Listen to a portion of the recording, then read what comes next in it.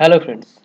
आपने तो लाइन और सर्कल ड्राइंग करना सीख गए हैं, लेकिन इस वीडियो में हम लोग जो जो सीखेंगे वो है स्प्लाइन, आर्क और रेक्टेंगल।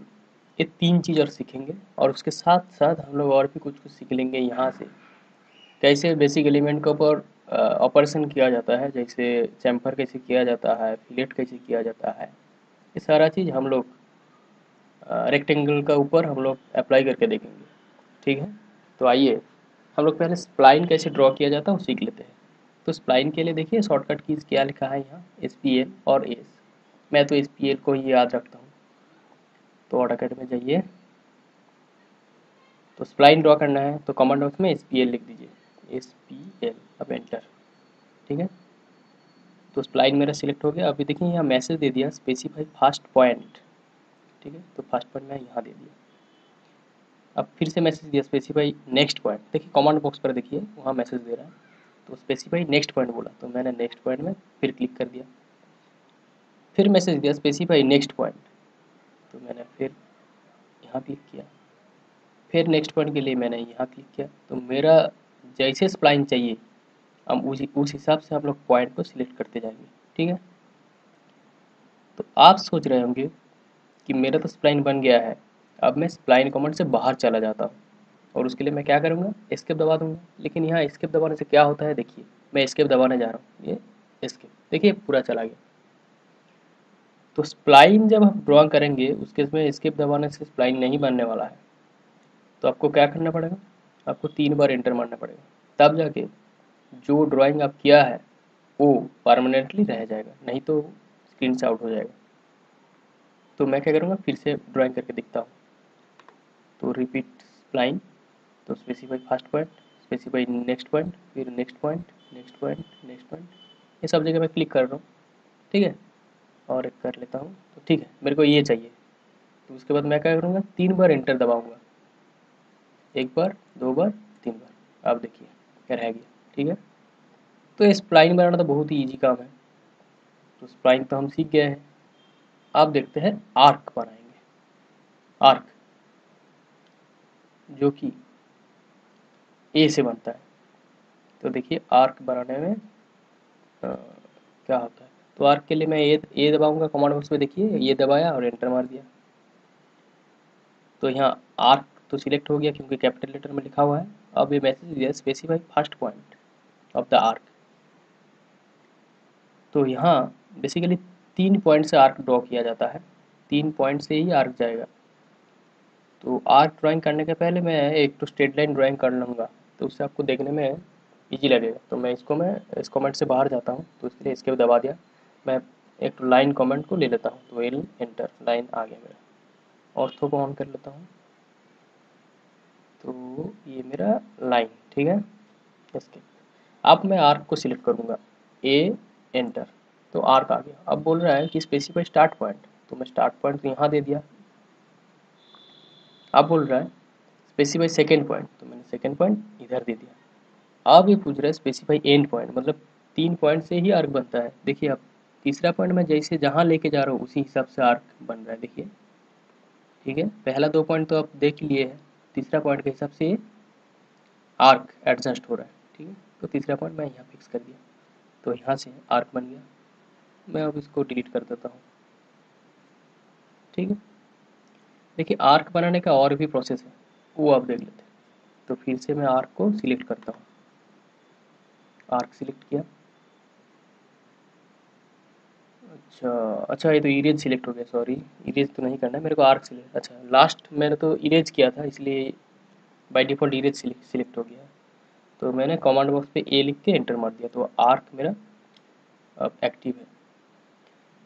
लेकिन यहाँ अब हम क्या करेंगे, स्पेसिफाई स्टार्ट पॉइंट नहीं करेंगे, हम लोग एक सेंटर करेंगे और उस सेंटर का रिस्पेक्ट में ही आर्क ड्राइंग करेंगे। तो मैं सेंटर का रिस्पेक्ट करने के लिए सेंटर को सिलेक्ट करना पड़ेगा, और उसके लिए क्या करना पड़ेगा, जो कैपिटल लेटर में लिखा हुआ है सी, फर्स्ट लेटर जो है वो दबाऊंगा। तो मैंने कमांड बॉक्स में सी लिख के एंटर मार दिया। देखिए अब मैसेज आ गया specify centre point of arc. तो सेंटर पॉइंट मैंने यहाँ क्लिक कर दिया, तो सेंटर पर स्पेसिफाई हो गया। अब कमांड बॉक्स पर देखिए यहाँ दे दिया मैसेज कि specify start point of the arc. तो मैंने स्टार्ट पॉइंट यहाँ यहाँ लेके हम क्लिक कर दिया। ठीक है, अब देखिए यहाँ मैसेज जो सेकंड मैसेज दिखाया कि स्पेसिफाई एंड पॉइंट, तो एंड पॉइंट हम ये कर्सर से क्लिक करके भी कर सकते हैं। और अच्छा, ये ऑर्थो ऑन है इसलिए थोड़ा ऐसे हो रहा है, तो ऑर्थो को मैं ऑफ कर देता हूँ। ठीक है, अब देखिए जहाँ मन में वहाँ कर सकता हूँ। ठीक है, तो इसमें मैं कर्सर को क्लिक करके भी आर्क बना सकता हूँ, नहीं तो आप चाहते हैं तो उस सेंटर का रिस्पेक्ट में कुछ एक एंगल में भी आप आर्क बना सकता हूँ। ठीक है, तो मान लीजिए कि जो आर्क बनेगा वो सेंटर के साथ 30 डिग्री एंगल करेगा। ठीक है, तो उसके लिए एंगल सिलेक्ट करना पड़ेगा। देखिए यहाँ लिखा हुआ है एंगल, तो एंगल के लिए ए लिखूंगा मैंने, तो ए लिख दिया और एंटर मार दिया। अब बोल रहे स्पेसिफाई इंक्लूडेड एंगल, तो मैंने यहाँ अगर 30 लिख दिया तो क्या होगा, जो एंगल बनेगा वो होगा एंटी क्लॉकवाइज। पॉजिटिव मतलब एंटी क्लॉकवाइज एंगल होता है, एंटी क्लॉकवाइज डायरेक्शन में। अगर मतलब ये जो बनेगा इस डायरेक्शन में बनेगा। अगर वहाँ -30 मार देते तो क्या होता, तो क्लॉकवाइज डायरेक्शन में, यानी उस डायरेक्शन में बनता है। ठीक है, तो फिलहाल मैं इंटर करके देख रहा हूँ क्या होता है, तो इंटर मारते देखिए। अब ये जो आर्क आया वो उसका सेंटर तो हम पहले से एक लाइन ड्रॉ कर लेते तो अच्छा होता, कोई बात नहीं, अभी सेंटर तो लॉस्ट हो गया। लेकिन अगर रहता तो आप देख पाते कि सेंटर के साथ ये आर्क, ये 30 डिग्री वाला आर्क ही है। ठीक है, तो आई होप कि आर्क कैसे ड्रॉ किया जाता है आप लोग सीख गए हैं। तो अब आते हैं रेक्टेंगल पर। ठीक है, तो रेक्टेंगल कैसे ड्रॉ किया जाता है उसके लिए REC कमांड है, देख लीजिए। तो मैंने REC लिख के एंटर मार दिया, तो मेरा देखिए यहाँ रेक्टेंगल जो है वो सिलेक्ट हो गया। और स्पेसिफाई फर्स्ट कॉर्नर, तो फर्स्ट कॉर्नर में यहाँ क्लिक कर दिया। अब ये पूछ रहा है स्पेसिफाई सेकंड कॉर्नर, तो देखिए अब सेकंड कॉर्नर में यहाँ क्लिक कर दिया तो मेरा रेक्टेंगल बन गया। लेकिन इसमें मेजरमेंट कैसे होगा, मान लीजिए मेरे को एक तो रेक्टेंगल बनाना है जिसका बेस रहेगा 100 मिलीमीटर का और हाइट रहेगा 200 मिलीमीटर का, तो उस केस में हम लोग क्या करेंगे। तो चलिए और एक बार हम लोग रेक्टेंगल को बनाते हैं। तो रिपीट रेक्टेंगल, ठीक है, राइट क्लिक मार के वहाँ इंटर किया, तो मेरा रेक्टेंगल जो कमांड है वो सिलेक्ट हो गया। अब यहाँ मैं इसलिए स्पेसिफाई फास्ट कॉर्नर, मेरे को तो कॉर्नर से करना नहीं है, मेरे को बेस ड्राइंग करना है। तो मैंने यहाँ बेस, देखिए यहाँ लिखा हुआ बेस बी होगा, तो यहाँ बी लिख के एंटर मार दीजिए। तो मैंने बी लिखा और एंटर मार दिया। तो स्पेसिफाई बेस मिडिल पॉइंट, तो मैंने यहाँ बेस मिडिल पॉइंट को एंटर कर दिया। अच्छा, अब अगर आपको बेस फुल बेस चाहिए तो क्या करना पड़ेगा, देखिए यहाँ तो फुल बेस ऑलरेडी सिलेक्टेड है, एंटर मारने से फुल बेस ही सिलेक्ट होगा। अगर नहीं रहता तो F मार देने से तो फुल बेस सिलेक्ट हो जाता है। तो मैंने फिलहाल यहाँ F मार देता हूँ। ठीक है, स्पेसिफाई फुल बेस। अब फुल बेस जो आप करने वाले हैं, देखिए स्पेसिफाई फुल बेस, यहाँ जो भी वैल्यू लिखेंगे वो होगा बेस का लेंथ। तो मैंने तो बोला था 100 मिलीमीटर का बेस चाहिए, तो वहाँ हम 100 लिख देते हैं। अब देखिए कर्जर का डायरेक्शन कहाँ है, कर्जर का डायरेक्शन वहाँ रखना है, तब जाके उधर 100 मिलीमीटर का बनेगा। अब मैं एंटर मार दूंगा। ठीक है, ये बेस 100 मिलीमीटर का बन गया। अच्छा, यहाँ दिख नहीं रहा है लेकिन बन गया है। ठीक है, अब पूरा जब कंप्लीट करेंगे तब दिखेगा ये। अब मान लीजिए बेस तो हो गया, अब मेरे को हाइट देना है, तो हाइट तो मैंने 200 बोला था। तो मैंने देखिए यहाँ फुल हाइट, हाफ हाइट, बहुत कुछ है, मेरे को तो फुल हाइट चाहिए। तो फुल हाइट के लिए एफ कमांड दे दीजिए। देखिए फुल हाइट का फर्स्ट लेटर क्या है, एफ है, तो एफ मार दीजिए। तो यहाँ एफ मार के हम एंटर मार दिया। अब ये पूछ रहा है कि स्पेसिफाई फुल हाइट, इसको हम 200 दे देते हैं, तो 200 मिलीमीटर का फुल हाइट हो जाएगा। अच्छा, इस केस में देखिए फुल हाइट जो बनेगा वो ऊपर डायरेक्शन में होगा कि नीचे डायरेक्शन में होगा, ऊपर ही होगा क्योंकि ये पॉजिटिव है इसलिए ऊपर होगा। अगर -200 मार देते तो बेस, यहाँ जो बेस आप देख रहे हैं इस बेस का नीचे आ जाता है। ठीक है, फिलहाल मैंने पॉजिटिव मार दिया, मतलब बेस का ऊपर ही जाएगा हाइट। तो एंटर, देखिए ये रेक्टेंगल बन गया। अच्छा, हम लोग सही किए कि नहीं किए इसको कैसे पता चलेगा, तो उसके लिए हम लोग डायमेंशन टूल में जाएंगे। देखिए ये डायमेंशन है, ठीक है, लीनियर डायमेंशन। तो इसको क्लिक मार दिया तो ये टूल सिलेक्ट हो गया। अब मैंने यहाँ क्लिक किया और यहाँ क्लिक किया, देखिए ये मेरा 100 है। अच्छा नहीं दिख रहा है तो इसके लिए क्या करेंगे, इसका ऊपर क्लिक करिए, क्लिक करने से सिलेक्ट हो जाएगा। उसके बाद Ctrl+1 दबाइए तो प्रॉपर्टी खुल गया। अब वहाँ से टेक्स्ट पर जाइए और टेक्स्ट का हाइट को आप 10 कर दीजिए। मैंने 10 कर दिया। और एरो देखिए, लाइन एंड एरो जहाँ लिखा है उसको भी खोलिए, उसमें क्लिक कर दिया। और ये एरो जो है 2.5 है, एरो साइज है, इसको भी 10 कर दीजिए तो बड़ा दिखेगा, ठीक है। अब काट दीजिए। अब मैं एस्केप दबा देता हूँ, देखिए एरो हेड भी दिख रहा है और ये 100 भी दिख रहा है। अब देखते हैं ये जो मैंने 200 ड्रॉ किया था ये 200 है कि नहीं, ये भी देख लेते हैं। तो उसके लिए भी मैंने लीनियर डायमेंशन में क्लिक कर दिया और मैंने यहाँ क्लिक किया, फिर इस पॉइंट पर भी क्लिक किया, ठीक है। अब इसको भी सिलेक्ट करके Ctrl+1 दबा के इसको भी, अच्छा यहाँ एरो हेड को मैं 10 कर लेता हूँ और उसके बाद टेक्स्ट को भी मैंने 10 कर लेता हूँ, ठीक है। तो मैंने इसको काट देता हूँ, देखिए ये भी 20 है। तो आई होप कि आपने रेक्टेंगल बनाना भी सीख गए हैं, ठीक है। तो आइए हम लोग, अच्छा उस रेक्टेंगल का छोड़ दीजिए क्योंकि अंदर अच्छा ठीक है, सब डिलीट कर देते हैं। डिलीट, इसको भी सिलेक्ट करके डिलीट कर देते हैं, ठीक है। आप मान लीजिए इस जो रेक्टेंगल बना है इसको फिलेट करना है। फिलेट मतलब इस शार्प एज को कार्व करना है, ठीक है। एज शार्प रहने से क्या होता है, स्ट्रेस कॉन्सेंट्रेशन हो जाता है। तो इसलिए हम लोग को इसको फिलेट करना है। तो फिलेट करने के लिए क्या करना पड़ेगा, देखिए फिलेट का शॉर्टकट की तो नहीं है, फिलेट में तो फिलेट ही है। तो हम लोग फिलेट पूरा लिखेंगे यहाँ, तो यहाँ तो फिलेट कमांड को FILLET, ठीक है। अब देखिए सिलेक्ट फास्ट ऑब्जेक्ट, तो फास्ट ऑब्जेक्ट मैंने इस लाइन को सिलेक्ट कर लिया।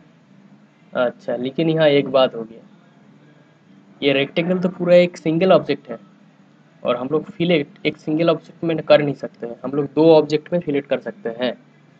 तो मेरे को क्या करना पड़ेगा, पहले तोड़ना पड़ेगा, पूरा रेक्टेंगल को पूरा तोड़ना पड़ेगा।